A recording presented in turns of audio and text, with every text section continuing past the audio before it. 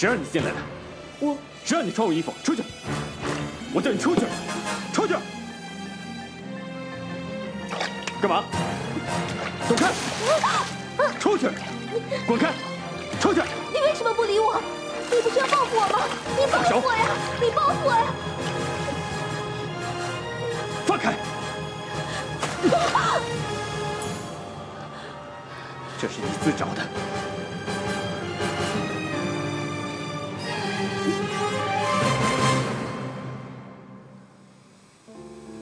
我被那暖风吹得很舒服。小时候，妈妈也会。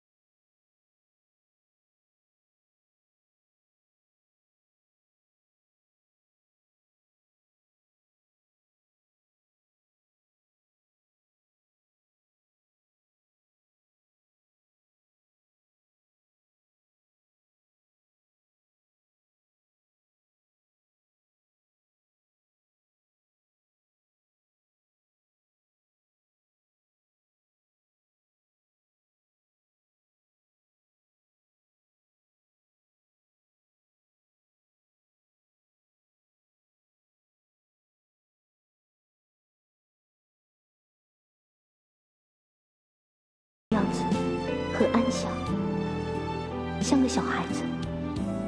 3年了，我竟然从来没有发现。而他身上还有那种熟悉而清淡的香。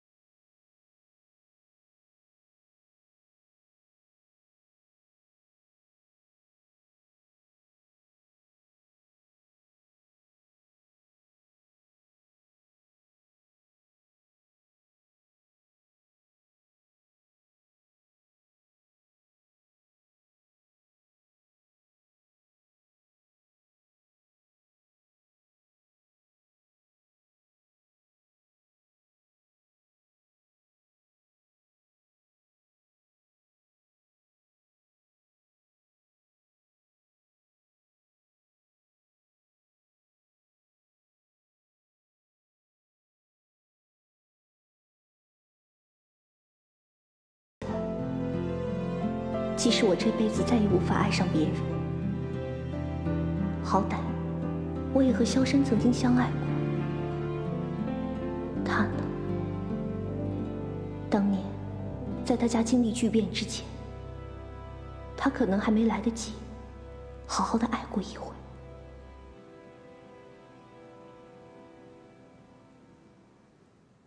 童小姐早，早啊，香秀。童小姐好，你怎么来了？哦，童小姐是这样的，前天您买了小狗回来，昨天一早莫先生就吩咐我，让我把香秀找回来照顾小狗。我昨天就想回来了，但是家里有事，所以今天才回来。哦，对了，童小姐，她叫什么名字啊？她还没有名字呢。哎，莫先生早。不如你帮她取个名字吧。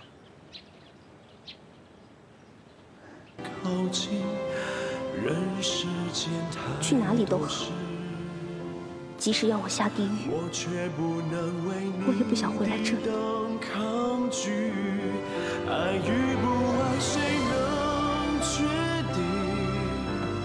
发什么呆啊？自己行李也不拿，要我帮你拿？千山远万水的飞翔，却回不去你的心灵。我该如何去挽留你？我该拿你怎么办？我该拿什么来换什么呢？飞越千山，心模模糊痕。着你，爱与不爱，谁能决定？你已是我不会唯一。千山远万水的飞翔，却回不去你的心灵。我该如何去挽留你？当绝望慢慢淹没我眼睛，飞越千山，心模模糊痕着你。往那边签了没？哎呀，丽华那边给我们提出来很多苛刻的条件，我还在跟他们谈。谈还有什么好谈的？不是叫你赶快签的吗？爸，张叔跟我商量过了，丽华那边给的条件确实是不平等条约，一旦签了被媒体爆出来，那公众对我们牧师会更加的失去信心。车厂那边又怎么了？哦，我收到消息，有好几家车厂呢已经蠢蠢欲动，想给我们发这个律师信了。老曾、老于还有老纪已经在想办法稳住他们了。这位，姐夫还是不肯接你电话。对，我每天都打，可是他把电话转到了秘书台。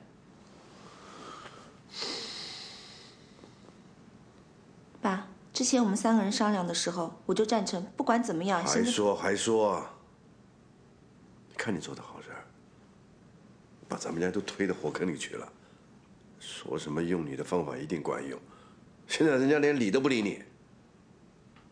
有大半个月了，是不是？人家有理过你吗？啊？也许就因为你这个烂点子啊，让人家更恨你。你看，说都不能说，一说就给我脸上看，我欠你的。爸，别动气。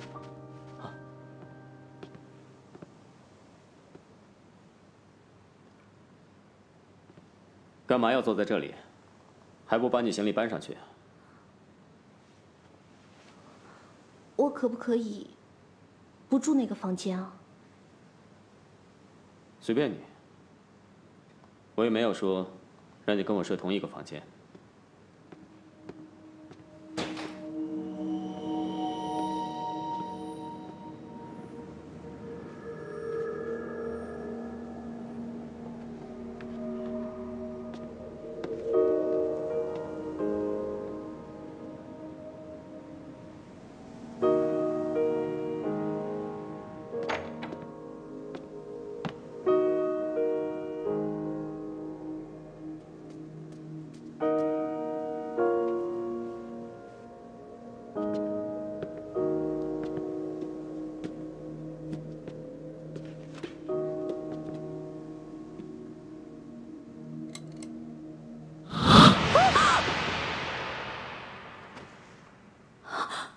怎么会这样？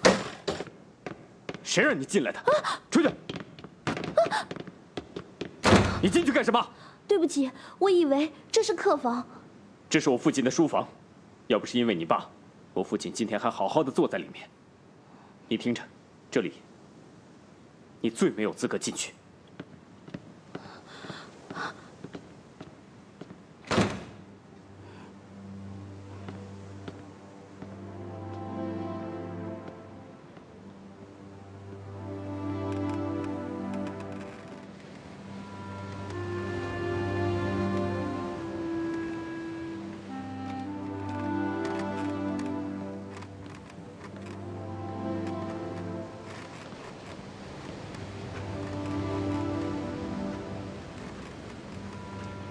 怎么了？很害怕回到这里啊？本来是，现在没有。一切从这里开始，就从这里结束吧。我本来就想结束的，是你又回来找我。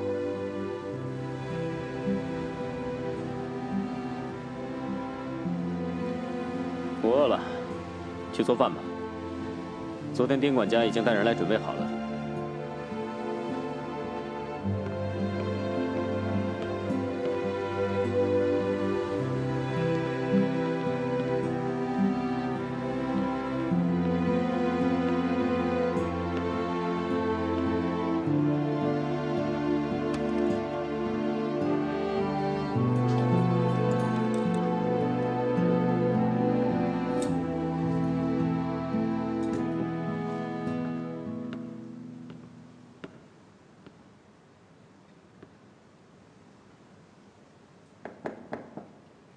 少谦，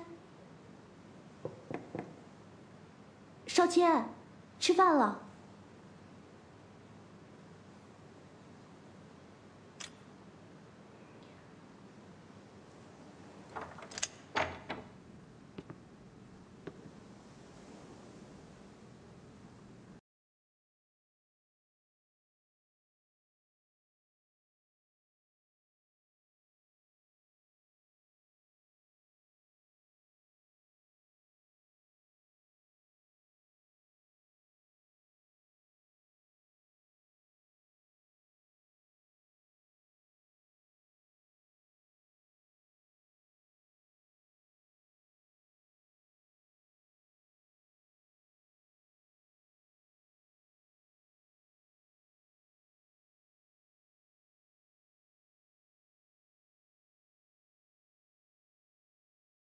吃饭了，你在里面吗？少谦，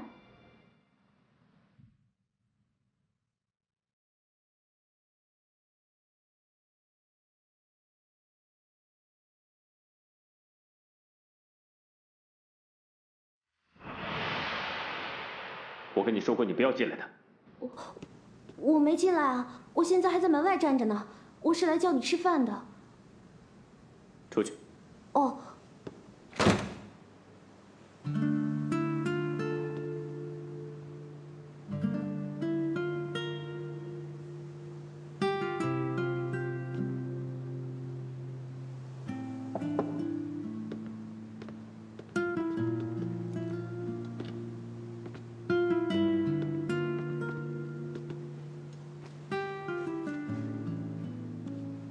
卖相不怎么样，可味道是不错的。我爸以前就……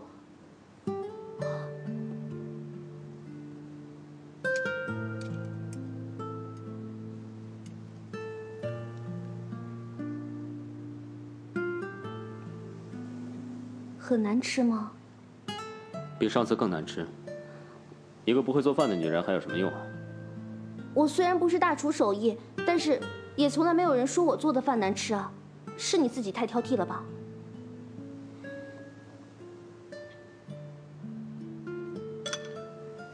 不吃了。我要去买菜，要不要去？买菜？你？如果你不想去呢，你就自己一个人留在这里吧。哎，哎呀！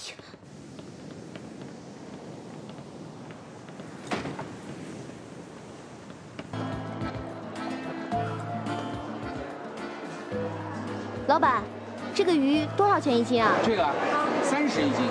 好，给我来一条。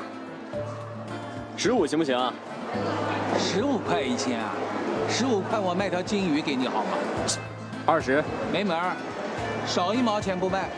哎，老板，都已经下午了，来买菜的人都已经买完回家了。如果你不卖啊，这条鱼今天是卖不出去了。卖不出去，卖不出去，我明天卖行吗？啊？今天该赚的钱不赚，那不叫赚，叫赔。你是冒着会赔钱的风险，万一这条鱼明天就挂了，那你怎么办啊？你明天才挂呢？什么说话呢？你这……对啊，谁能保证我今天这么精神，明天就不能挂了呢？是不是？等你明天一觉睡醒，发现这条鱼翘辫子，你说你后悔了吧？你才翘了辫子。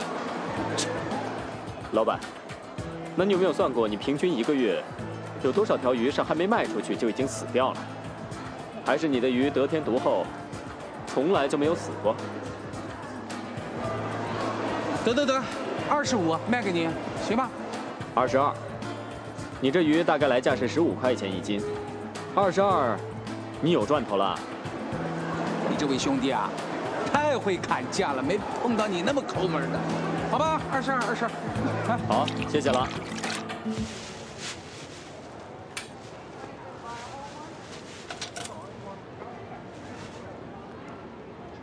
你干嘛？没想到你竟然会讨价还价。我也没想到，你竟然不会讨价还价。谁讨了你当老婆，谁倒霉了。谁嫁给你谁倒霉。一个大男人居然讨价还价，小家子气，丢脸！别跟人家说我认识你啊！哎，喂！哎！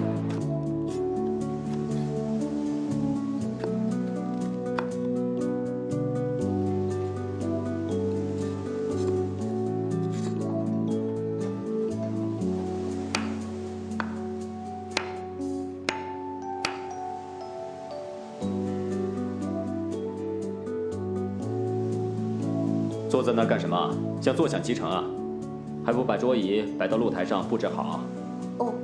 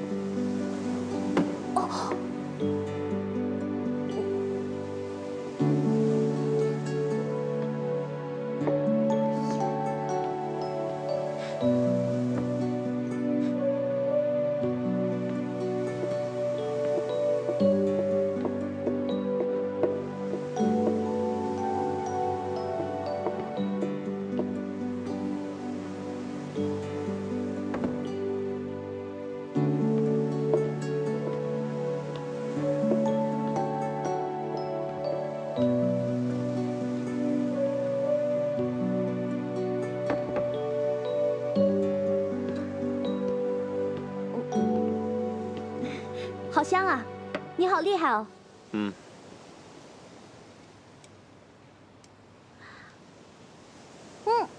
真好吃，难怪你会嫌我手艺差，跟你的手艺比起来，我确实差远了。你干嘛呀？这是我做的菜，我有说过让你吃了吗？你什么意思啊？我可是帮你一起买的菜，这桌子椅子都是我摆的。那谁叫你从菜市场回来之后一直给我脸色看？你还说，你一个人骑车走了，害得我沿着海边走了1个多小时才回来。那谁叫你说我呀？是你先说我的好不好？是啊，是我先说你，是我把你扔下了，那又怎么样？可我还是不会让你吃我做的菜。呸！吃啊！不想活了是吧？反正没饭吃，饿也饿死了，也活不长了。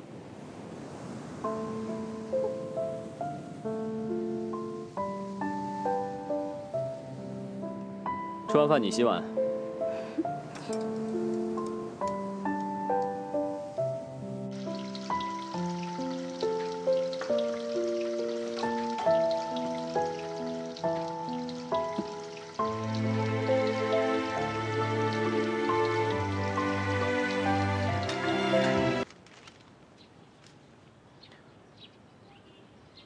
你急什么？是啊，不急，还有1个月，他可以慢慢的折磨我，只要他开心，只要他在我死之前把合同签了就行。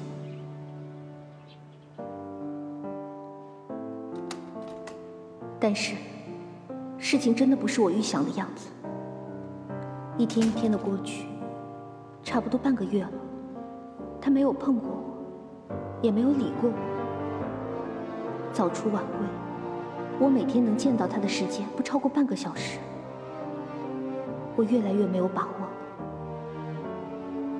我不知道他心里到底在想什么，又或者他很忙，忙着报仇的事，没心思理我，也没有一次提过合同的事。同学，莫少谦不主动跟你讲，你最好不要问。陈教授，对不起，我最近有点事，屋子的事就交给我同事去办。不过我会一直跟进的，有什么事情随时跟我联系。同学。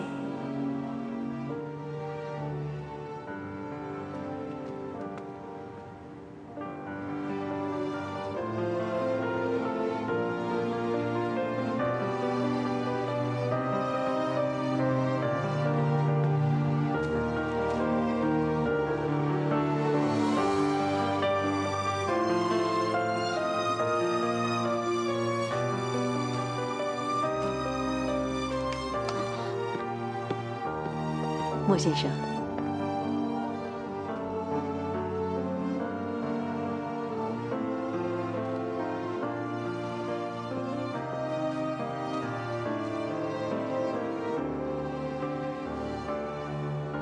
自从可爱死了之后，莫先生就更寂寞了。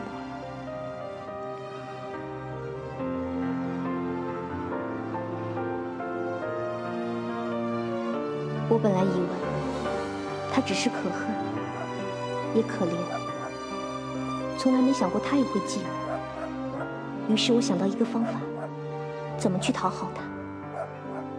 我怕会被月影或者舅妈他们发现我，这半个月一直躲在屋子里不敢出去。没想到出去这一回，就看见了一个人，或者说被一个人看见了。就那么巧，被你碰见了。不是巧，是过去几天我都在那个屋子外面等着。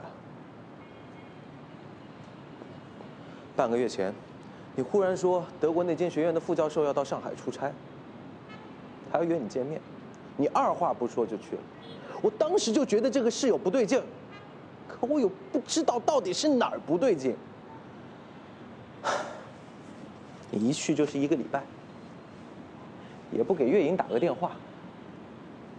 月莹担心你，打电话给你，想来看看你，你拒绝了，说什么就要去北京了，要过段时间才回来。没过多久，我和月莹就知道刘叔叔的合同被拦下来，而且事情变得很严峻，我开始怀疑，然后忍不住到你那等着，终于让我等到了。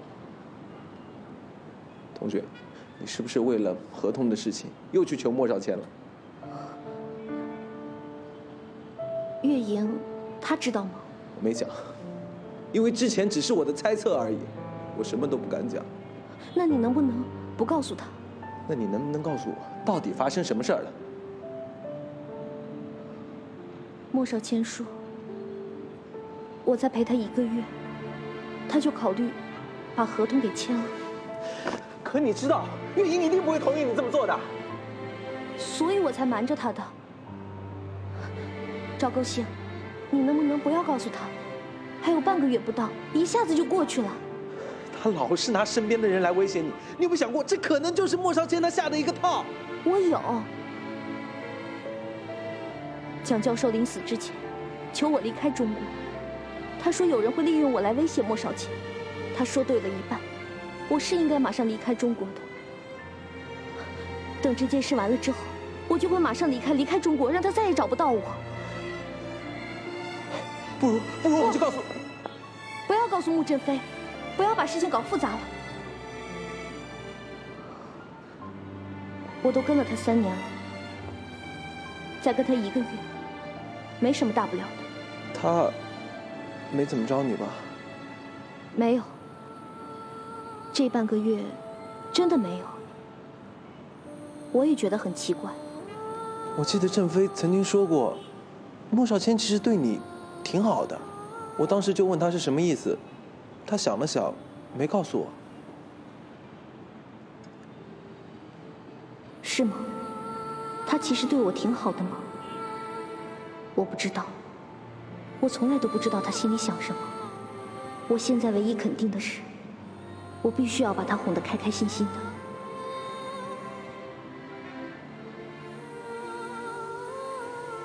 那天，莫少谦又是早出晚归，我一直在客厅等，一直等到2点，他还没有回来。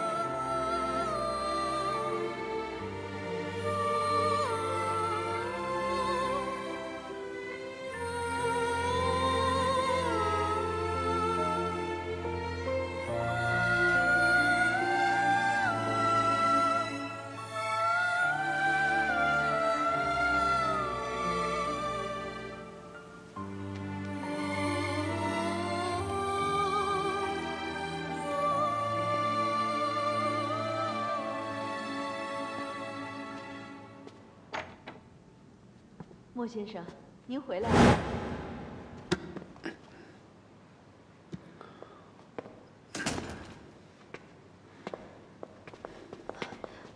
莫先生，不用扶，去休息。好的。你休息吧。你喝酒了？你怎么在这儿？我买了条泰迪，你看，和可爱小时候像不像？你帮它取个名字吧，然后我们3个一起去旅行，好不好？别跟我提可爱，买这个回来，你什么意思？你拿它来讨好我，你把我当傻瓜？我就知道你把我当傻瓜，所以回来找我的，是不是？同学，我告诉你，你不要欺人太甚。我是个傻瓜，我自己知道，也不用你来提醒我，我已经躲开你了。我就是怕看到你把我当傻瓜一样看着我。为什么你偏偏在这里等我？为什么？你这是什么话呀？你躲着我，你这话什么意思啊？哎，你跟我说清楚，你这话什么意思？走开！他到底在说什么？他想说什么？他心里到底藏着些什么话？我真想拿把刀子冲过去，挖开他的心，看看里面藏着些什么。这屋子是另一个世界，是一个幽暗、摸不着边的，让所有人都不知所措的世界。我被关在这个世界，不见天日。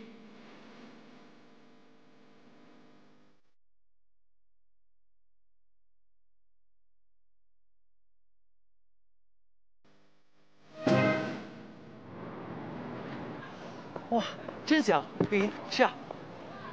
今天是你生日，你就让我请你吃这个？是啊。我还以为你让我请你吃大餐呢。为什么要吃大餐？你是故意的，是不是？是。我是故意的，我就想让你知道，其实吃面也可以吃得很开心。鱼翅鲍鱼，不一定比路边摊一碗热腾腾的面更好吃，才几块钱，吃得倍儿饱。咱们再穷，还吃得起。你别老咱们的，你是你，我是我，你我各不相干。我知道你对我好，我一直都知道，不过太可惜了，你跟我根本就不可能。玉莹，老板，我钱搁这儿了啊。你不要再跟着我了，我不需要你帮忙，不需要你管。我们家快破产了，我不想连累你啊！你不会连累我，就算连累也没关系，这是我心甘情愿的。好，钱包。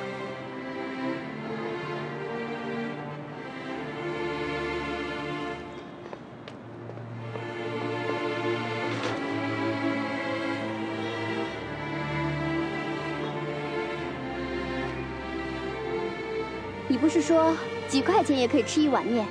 可以吃得饱饱的吗？再穷也可以吃得起。你现在连1分钱都没有，我很饿，我快要饿死了。你去给我找吃的呀。怎么了？害怕了？刚才话说的不是挺漂亮的吗？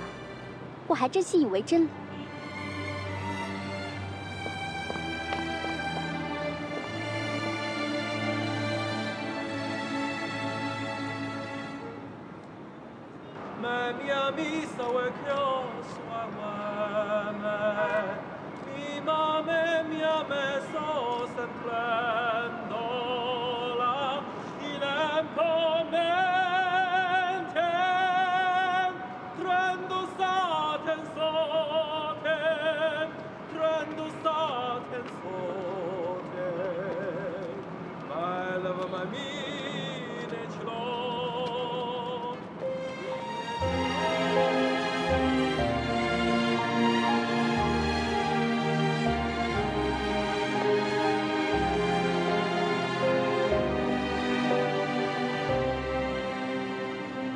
这件事是月莹后来告诉我的。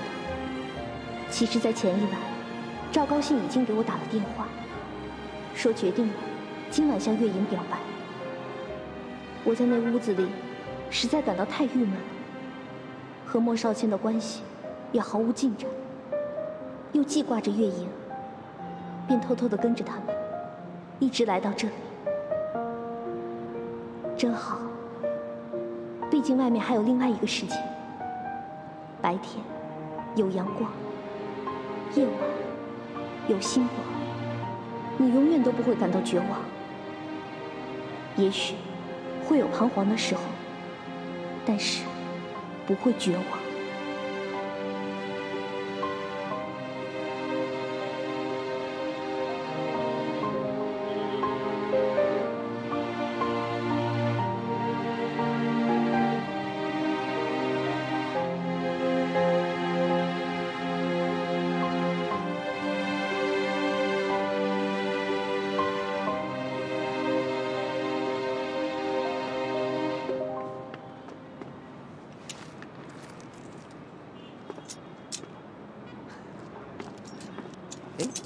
看，一共7块8毛，还差2毛，我再唱一首就可以了。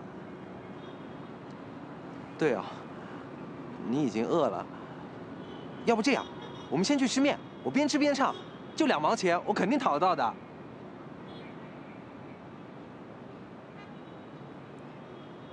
你怎么不说话啊？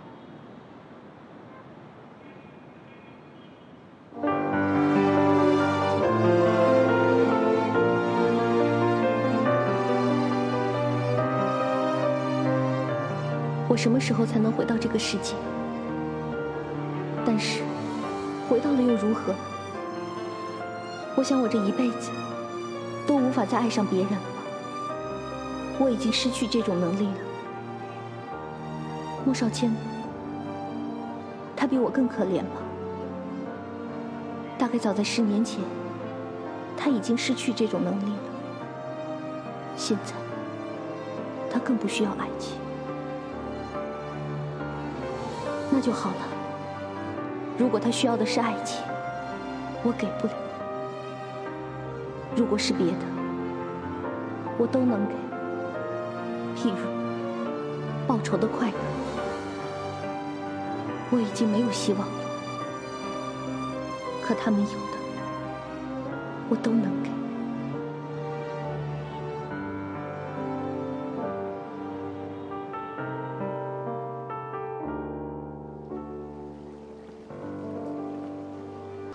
没什么。你从来没有吻过我，为什么刚才回应我？你为什么要吻我？是不是因为你想起你的初恋男朋友了？哪怕你随便敷衍我一下也行。你以前不是很能装的吗？怎么还没几天你就忍不了了？那份合同还没有签约呢，你就忍不了了？如果真的忍不了了，你就马上给我滚！你要去哪儿就去哪儿。我没有。没有什么？是，我刚才是想起了萧山，可是那是因为我今天跟你在一起很开心，是前所未有的开心，就像以前我跟萧山那么开心。谁稀罕跟他一样？少谦，少谦，少谦，滚开！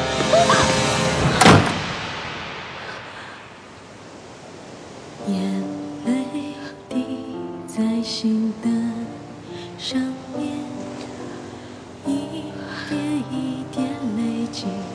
着爱你的体会。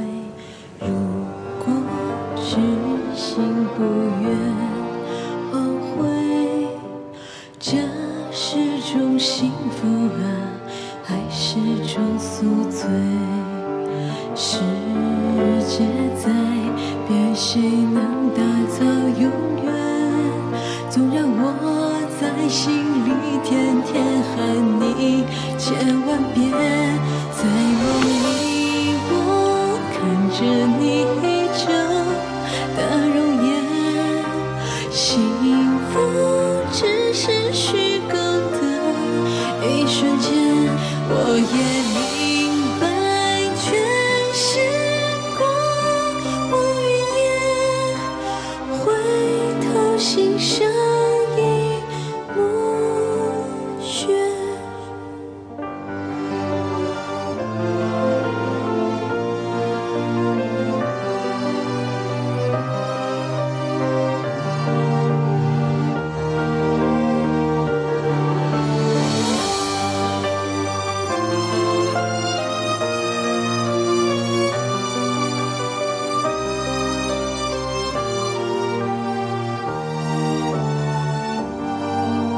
世界在变，谁能打造永远？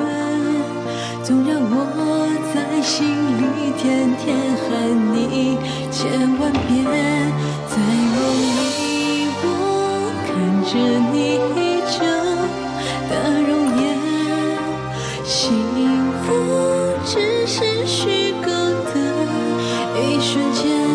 我也明白全是过无语言，回头欣赏一幕雪，回头欣赏一幕雪。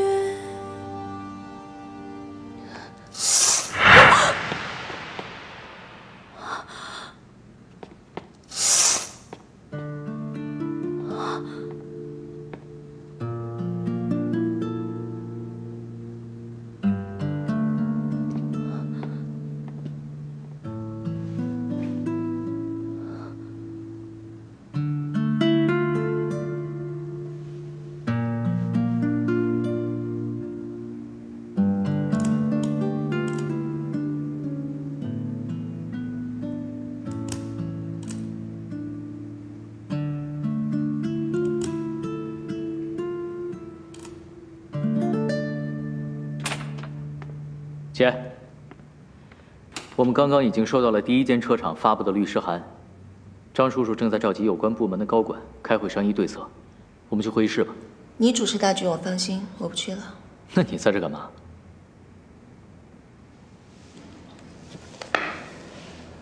我在等他回来找我，不用问我为什么，他一定回来的，到时候你就知道了。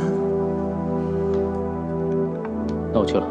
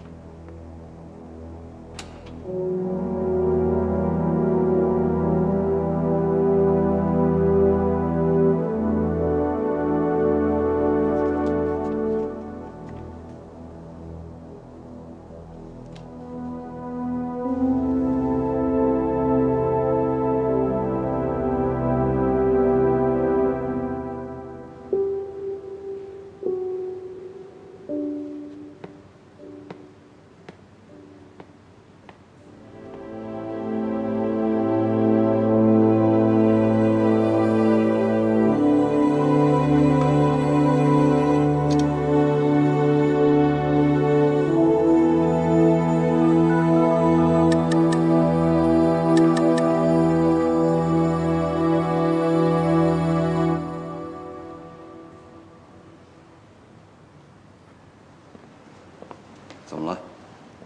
啊，张叔，你先进去，我还要打个电话。快点啊！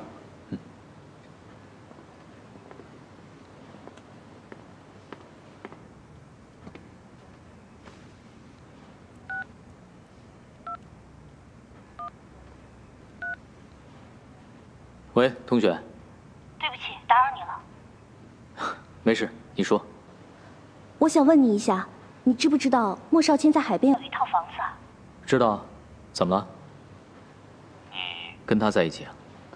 不是，你能不能告诉我，这房子对他来说有什么特殊意义吗？这个房子是他爸之前留下来的。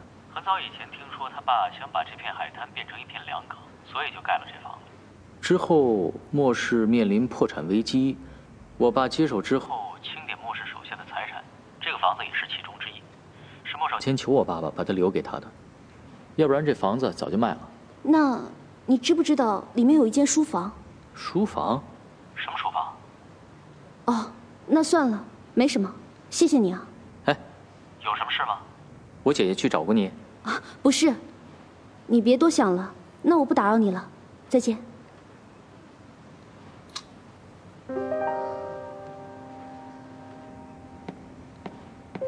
华少爷，人到齐了，张总等你开会呢。好，坐。给谁打电话了？没有啊。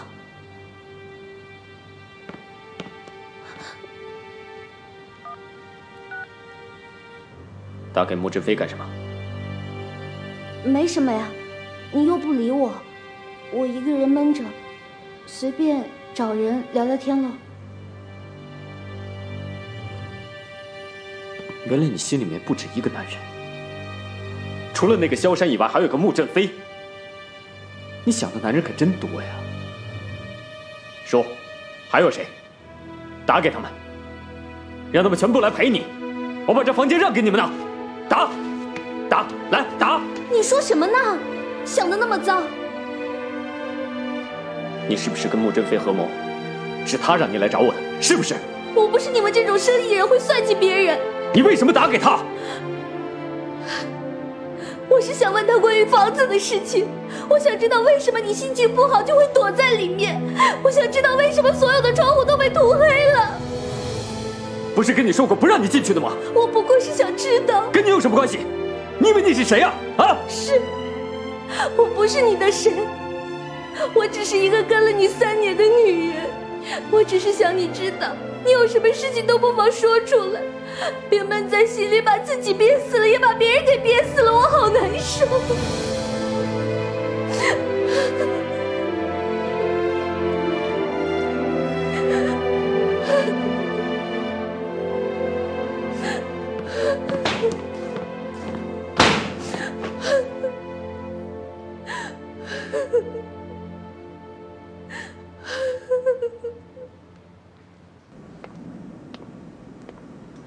姐，会开完了，商量出对策了吗？想到了一些对策，交给他们去做。你说少先在这儿的时候，看到的应该是同一个景色，他当时心里面在想什么？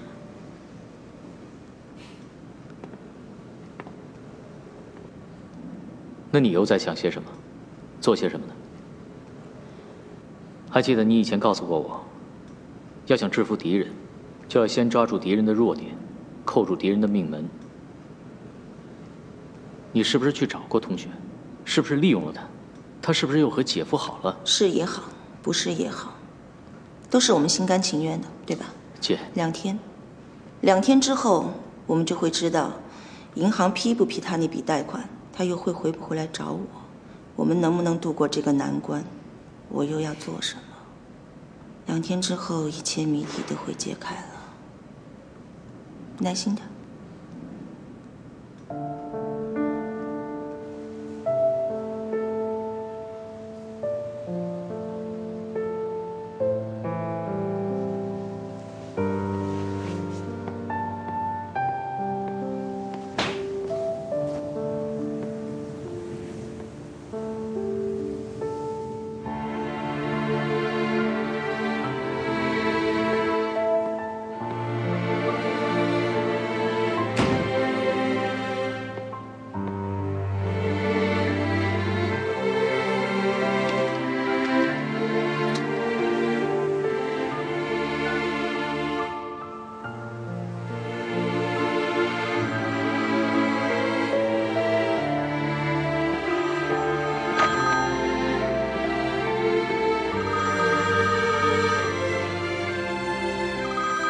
少谦没带电话出去，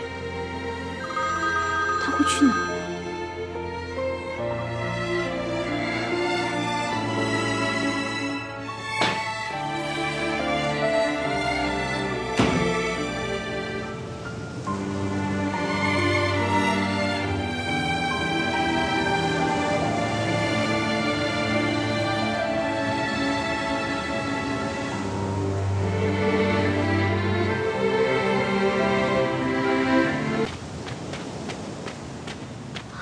怎么了？没事吧？疼不疼？不疼。还好，应该没伤到骨头。你怎么跑出来了？屋子里只有我一个人，我害怕。活该。你别再生我的气了，好不好？谁说我生你气了？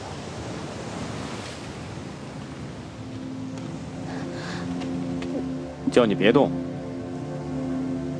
一会儿你腿肿起来了，就一个人待在这里吧。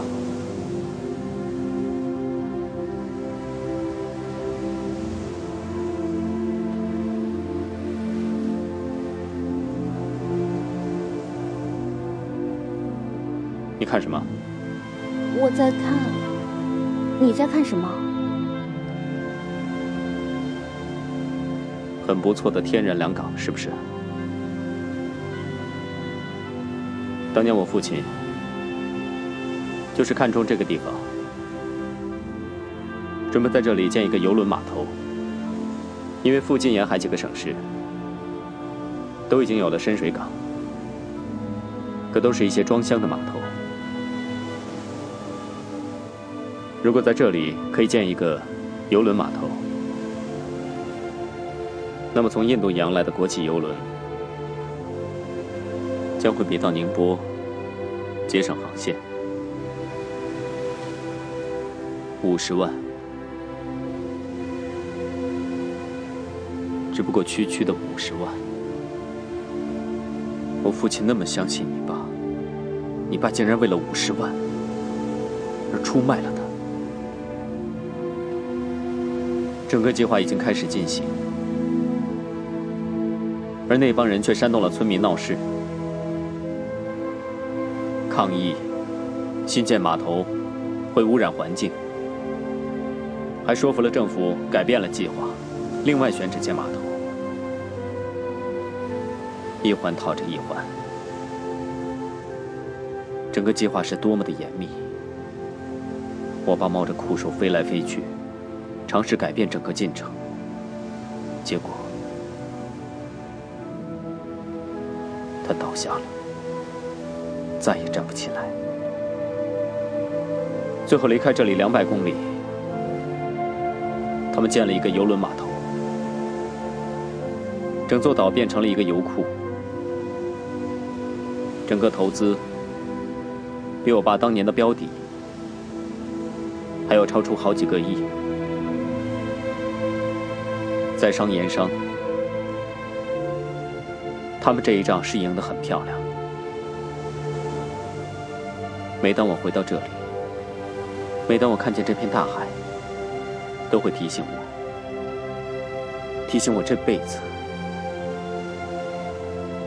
都不可以原谅害死我爸的那帮人。我以为我绝望了，原来比我更绝望的人是你。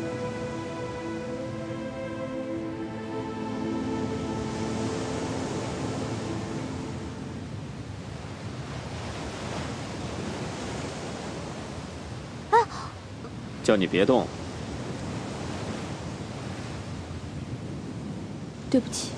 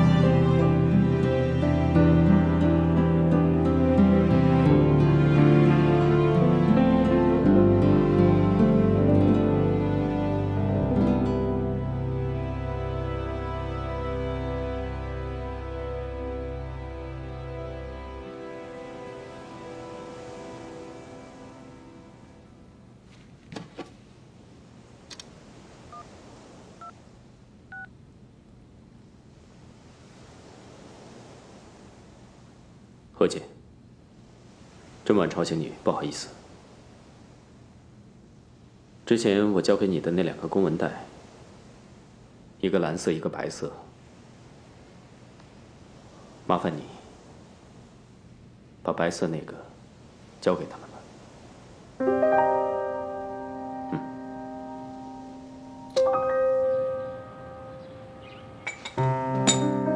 谢谢。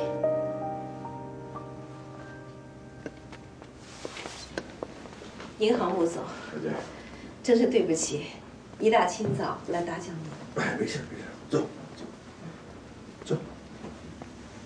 哎呀，穆总，那我就开门见山了。我来是帮少谦传递一个信息的。洗耳恭听。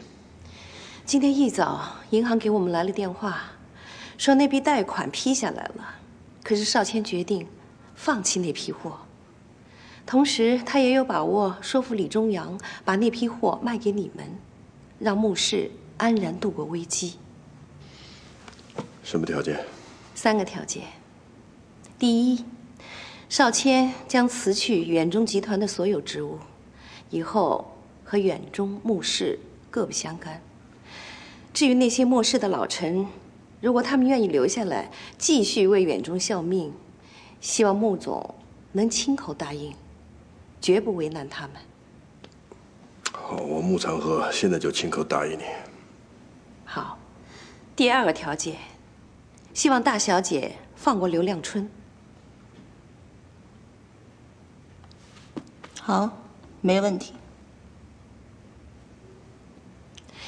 第3个条件，这里面有一份文件，只要大小姐签了字，那一切都可以如你们所愿。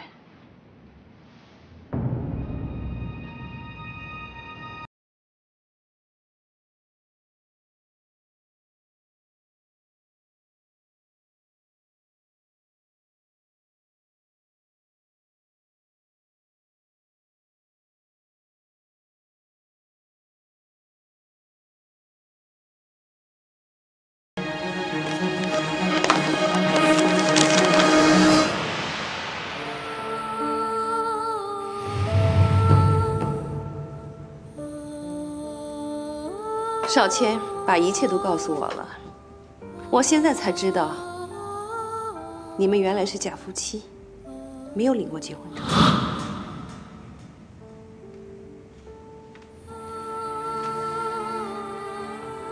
这到底怎么回事？当时你要少谦签下协议书，如果少谦向第3者说出真相，就要放弃一切财产和在远中的职务。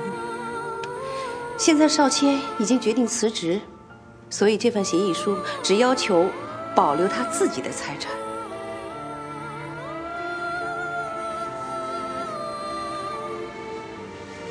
穆永飞，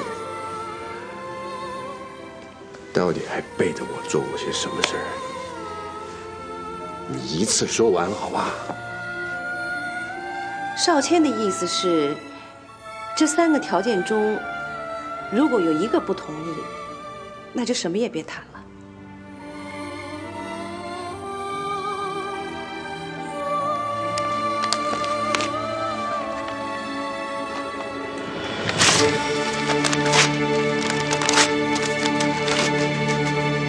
哎，姐，爸，小姐，你转告少谦，告诉他我会亲自给他打电话。那好，我就不打搅了，我走了。管家送客。是。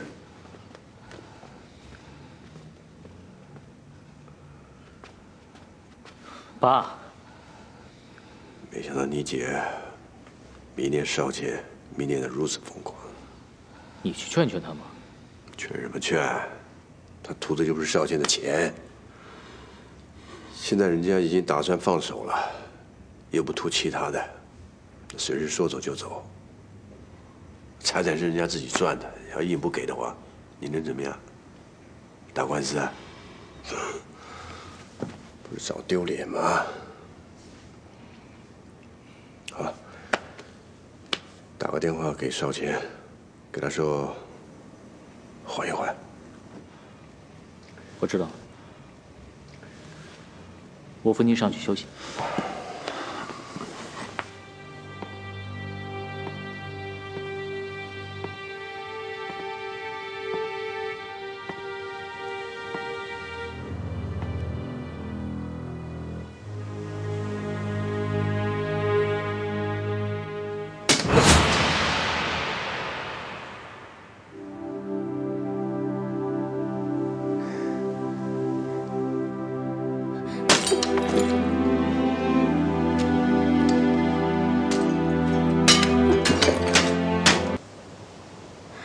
你不看见了吗？我想让你看看外面，你看，外面有蓝天，有白云。你非要跟我过不去是不是？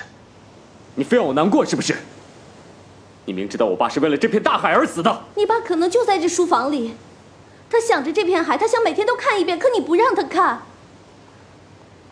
如果我爸还在这个书房里，那就是因为他还不能安息。如果他不能安息，是因为他看见你这个样子，他没法安息。他看着自己儿子每天把自己困死在这里，又把窗户给封死了，他什么都看不见，你也什么都看不见了。我看不看得见跟你有什么关系？我知道跟我没关系，但是，我看不过去。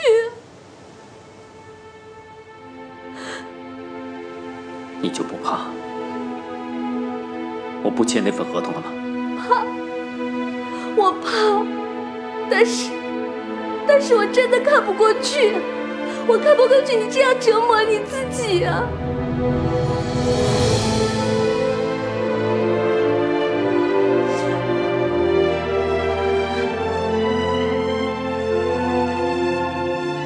蒋教授临死之前求我，当有一天你迷失方向，他求我告诉你该怎么做。但是我凭什么呀？我有什么本事教你呀？我连自己的路都看不清楚了，我没有本事教你该怎么走下去。我唯一能做的就是让你看看外面。你看看外面，你看看那片大海，即使没有变成良港，它依然在那里，依然是那么的美。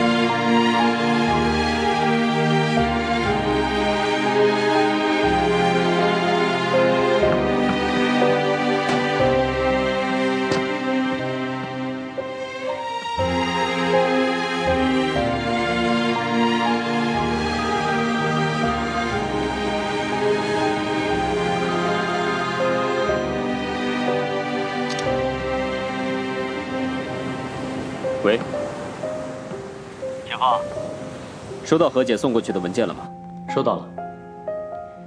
我就是想告诉你一声，我会尽快答复你的。怎么？你姐姐她不答应啊？我会说服她的。我明白，这是你和我末世之间最后一个机会。不管结果怎么样，谢谢你。搞定了你姐姐再来谢我吧。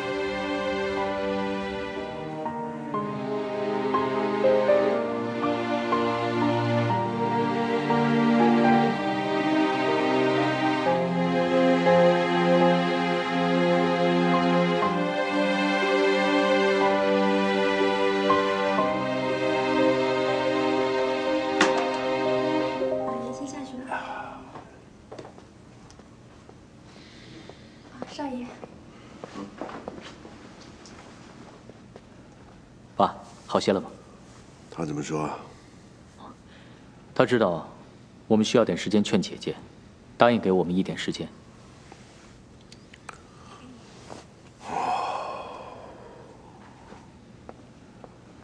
老爷、少爷，可能要出事儿了。什么事儿？刚才有佣人在花园里干活，跑回来跟我说大小姐走了，还叫司机送她走，叫司机送她到机场去。机场？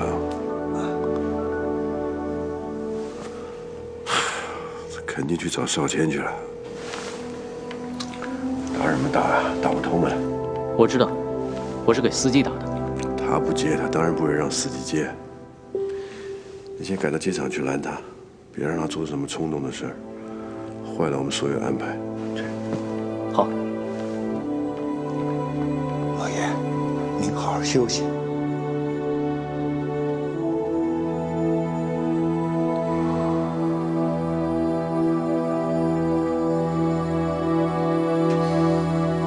喂，高兴，我问你啊，同学是不是跟我姐夫在一起啊？你自己去问他好了。你快说，可能出事儿了。是，他是和莫少谦在一起啊。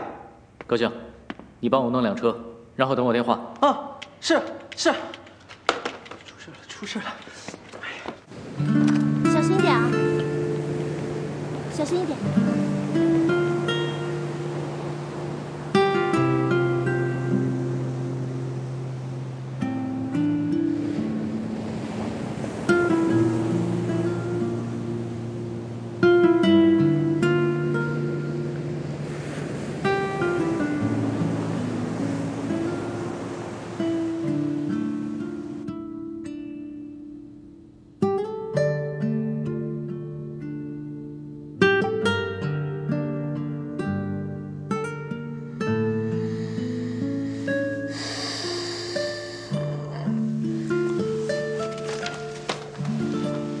老爷，您醒了。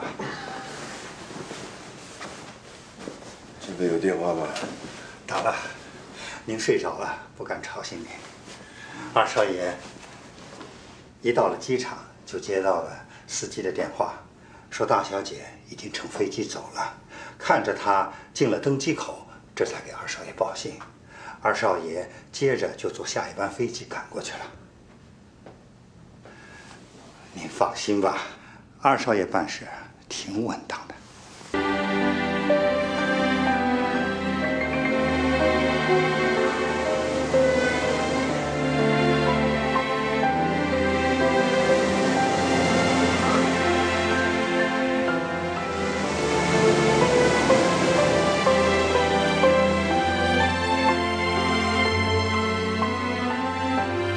您饿了吗？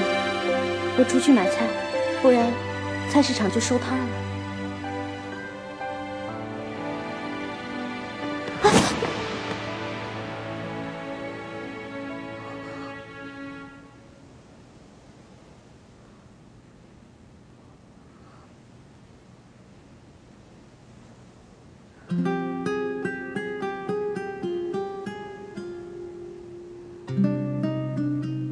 一起去买吧。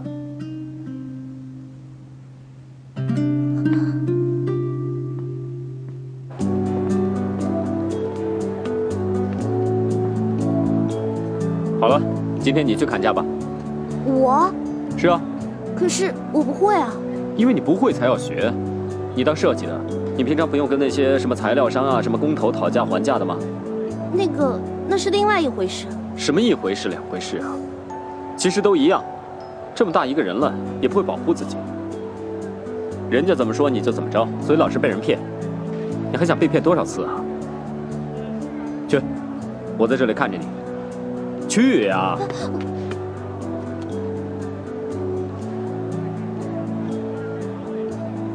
老板，要什么？这个要多少钱一斤？ 10块钱一斤。3块。不行。那4块吧。给你8块。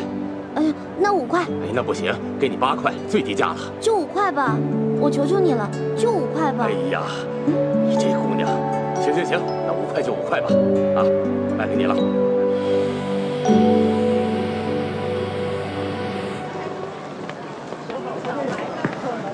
车呢？在停车场。走。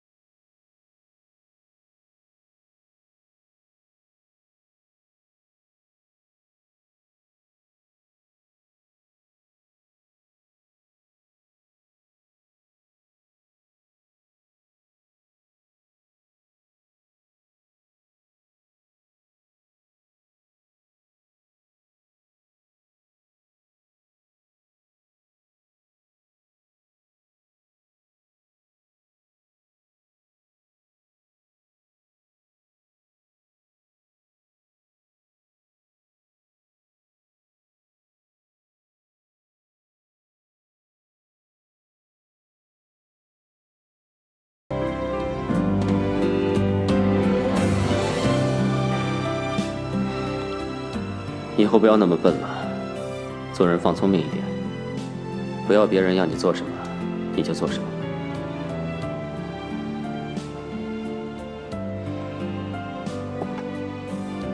你洗碗。